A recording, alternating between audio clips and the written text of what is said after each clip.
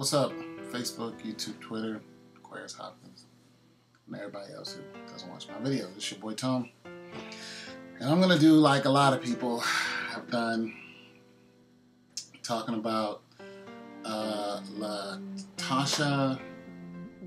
Emmanuel. I got the hiccups too, so don't mind that. Anyways, Latasha Emmanuel is a woman on YouTube who has got her channel suspended actually because she was preaching with her, chi-chis out. And when I say out, I don't mean cleavage like a lot of these black women go to church and they have their cleavage showing. No, she had her nipples actually out, and and she knows it. She's aware of it. She's married to a dude who's African. She's half African, half African American. Not that I don't know if it's a culture thing, but she's married to a dude that's he's African. She calls him Big Papi or whatever, and he says he's okay with it. And she's also a minister at like a church. But I'm gonna show some pictures where she's in church, she doesn't have her chi-chis out. She's dressed like she's holy and sanctified, but when she's at home with Big Papi doing her YouTube videos, chi-chis are out.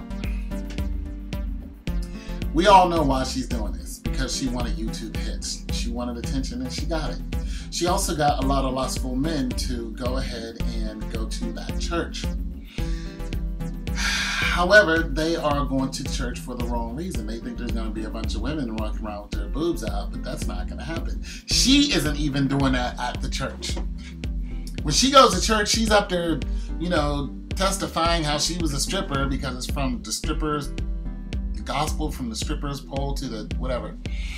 But she is fully dressed. She doesn't look lustful at all, but when she's on YouTube, she's complete lust, legs open. I mean, look, I've seen, me and Aquarius, we were doing our thing. We knew we should have been sinning. Now, I have always known that God exists. I've always been not very good at being a Christian, and I can admit that. A lot of people, yeah, I'm a Christian. I'm not the best at being a Christian because I like women, and Aquarius is beautiful. And like I said, we were doing our thing, fornicating, whatever. And I'm not telling on myself because it really doesn't matter. But nonetheless, I'm saying this and I'm using her as an example because Aquarius doesn't know Jesus. She doesn't confess Jesus Christ. I do. And I was convicted whenever we were doing our thing, and I was like, Lord, I love this woman, but I don't want to go to hell. I don't want us to go to hell. I don't want us to burn in the devil's hell. I know it's real. And God started giving both of us dreams. Now, he's talking to a woman who doesn't even confess him. And God talks to people all the time. When he talked to Paul before Paul was who he was, when he was Saul, he saw him on the road to Damascus and blinded him. So he started speaking to Aquarius and I in dreams. And one day she called me, she said, we have to stop because I just had a dream that I was like burning in, like I was not burning, I was drowning in saliva. And, who wants to do that, but she started having dreams of hell and stuff like that. Now this is somebody who does not go to church or goes to church every now and then. Her whole household doesn't, they're pretty much atheists. They don't confess God or nothing. Her kids, whatever. So nonetheless, she is, and that's nothing against, her household. It's just, if you, like in our household, we always feared God. We did stuff, but we was like, okay, what is God going, in her household, I don't think that happens. Nonetheless, I think Bart has a lot to do with that. But nonetheless, I'm saying all that to say this. God spoke to somebody who does not talk to him. What do you think he's doing to somebody who confesses him? This woman is up there amening in Jesus Christ and then talking about forked tongue and all of that. This, that, and the third. Bible open, titties out. God talks about lust of the eye, lust of the flesh, pride of life. Like, I don't sleep with anybody right now. I am afraid of God. I am afraid of going to hell and burning in hell. And like I said, I really love that woman. Like, I was boom, like, come on, like, let's make something happen. Nonetheless, you know, she turned around and found somebody else. I did not go back out and find somebody else. I would rather, like the word says, you know, it's better that you marry than, you know, married than to burn. That's what Paul says. He says, I wish you were all like me, but it's better that you married than to burn. And, you know, Jesus Christ said, even if you look at a person and lust in them, you know, you're committing adultery. You know, pornographic and all that. If you look at somebody and lust in them, and that's what this woman is advocating, and then boom, you know, whatever is the outcome is the outcome. That is not your thoughts. Those are thoughts being given to you by the demoniacs. Those are thoughts being put into your head by the principalities of the air, by the evil spirits that run this world, that come through your TV, through your radio, through all of that. And this woman's advocating that. She's pushing this. Now, we know there's a lot of blatant preachers out here who are, you know, Jamal Bryant, T.D. Jakes, you know, these preachers are all about money or telling you lies. You know, some of them are homosexuals, you know, walking around with a bullhorn at a homosexual rally, then turn around, they're sleeping with children. They're sleeping with children. I mean, that one preacher, he got caught sleeping with 4 children. They were underage at the time. So he's a pedophile and he's a homosexual. But he was the main one talking at the pep rally, talking about turn away from homosexuality, and he's gay. I was like, come on, dude. You know, he got hit for millions of dollars for lying. Now his church is going under. These people are blatant. I'm telling you, don't follow this woman. And I looked, and I was like, it made me mad because I struggle with lust. Like I said, I love some titties. I love a beautiful, voluptuous black woman. I love it. I'm a black man, you know, but I don't go to where these, like, I don't go to churches where women just dress any old kind of way. I don't do it. And I love some of those preachers, but they don't come down on the dress code. So it's like, man, I'll listen to your CD, but I'm not going to come to your congregation. Because I know every woman there is dressed how they want it. They coming in halter tops, skirts way up to here, tight jeans on. Even their children are dressed, you know, to where it just doesn't matter. Nobody gives a damn anymore. They're coming to church any old kind of way, and they expect God to let them into his house. I don't know what God that you people are reading about, but God, you know, I'm not God, but I'm afraid of God. I can't do what some of you people do. I mean, I get guilty, you know, if I'm, you know, if I look at somebody the wrong way, I'm like, man, Lord, I need some help. You need to send me a wife that I can lust in, you know, because the word says nothing is defiled in the bedroom. Give me a wife so I can lust in my woman and, you know, and not be found guilty of the law. This woman, Letitia, whatever her name is, you can find her on Instagram. Like I said, I'm gonna put up the YouTube video and all that. I'm gonna put up pictures. I'm not putting up the YouTube video because I don't want my cancer.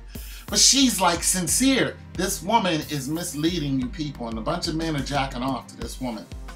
You know, lust of the flesh, lust of the eye, pride of life. I'm telling you, it's a bad thing to do. I know I got my struggles, but what kind of man, what kind of Christian would I be if I saw this and did not say anything? Do not follow this woman. This woman is a heretic. She is a liar. She is full of lust, and she's deceiving you. And like I said, I have my issues, but I am not on YouTube showing off my goodies and then talking about, oh, the Lord, this, that, and the third. The things I used to do, I don't do no more because I'm afraid. I don't go to the clubs no more because I know what's there. I know lust is there. I know if I go to the club, I'm going to look at somebody and lust in them. I'm going to try to take somebody home. It is what it is. That's what I used to do. I was a hoe just like all the hoes running there. Me and Aquarius, we were being hoes. We were being hoes. I mean, there's a lot of you people who think because you got a girlfriend, boyfriend, that y'all good and God is safe with that. God is not nowhere in a lot of your relationships. You being hoes. You're fornicating.